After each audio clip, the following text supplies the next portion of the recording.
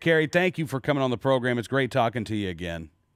It's good to be with you. And a number of bills in Nevada that are seeing action in the next couple of days. We've been talking about the campus protection legislation the last couple of times we've had you on, but there are a lot of other bills out there. Everything from AB 143, which talks about being able to use, any firearm to qualify for your right to carry permit. You've also got some other right to carry related measures.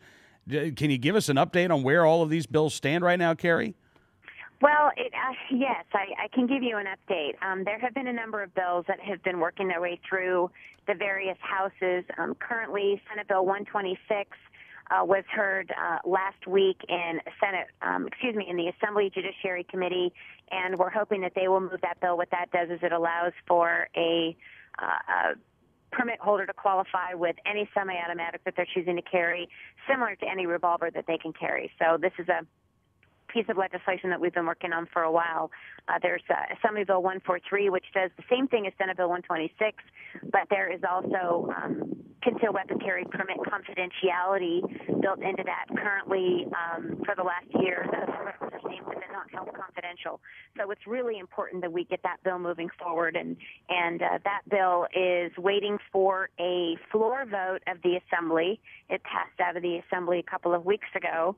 And then there is Assembly Bill 321, which is a version of Castle Doctrine. It's where you can use deadly force anywhere where you have a legal right to be. What it does not include, however, is the civil immunity aspect of it. It's seen as kind of a Castle light bill, and that does have a hearing tomorrow morning in the Assembly Judiciary Committee. But probably one of the biggest updates has been that Speaker Oseguera here in the State Assembly has swept up a number of bills that have been working their way through the legislature and adopted them into a 4-point omnibus bill. And so that bill is moving forward as well. That had its first hearing, I believe it was last week. So that's kind of where things are at this point, and they're very fluid. Obviously, we don't want all of our eggs in one legislative basket. We would like a number of different bills out there because things happen during the course of the legislative process. And when they're in one bill, tricky things can happen. And we've made it pretty clear that the campus carry Senate Bill 231 is our priority, and these other issues are great, and we want them all to pass, and we want them all to have an opportunity to be heard. Mm-hmm. I'm a little more worried about the campus carry issue because it's a harder vote. It's a tougher sell, and these other issues have a great bipartisan support and have been receiving unanimous hearings every step of the way. Well, that's good. And you say, as far as SB 231, the campus carry bill, you think that may come up for a vote in the Senate in the next couple of weeks? Well, it has to, yes. The 25th, April 25th, is the deadline to get bills of the original origin out of their particular house.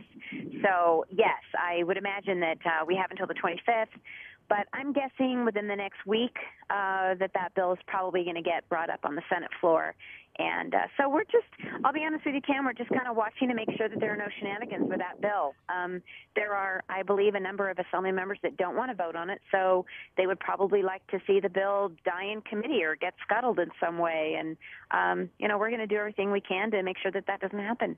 All right. Well, Carrie, thanks again for coming on the program. It's always great getting a chance to catch up with you. Same with you, Cam. Thank you. Carrie Herbertson, NRA ILA's Nevada State Liaison, joining us here on NRAnews.com.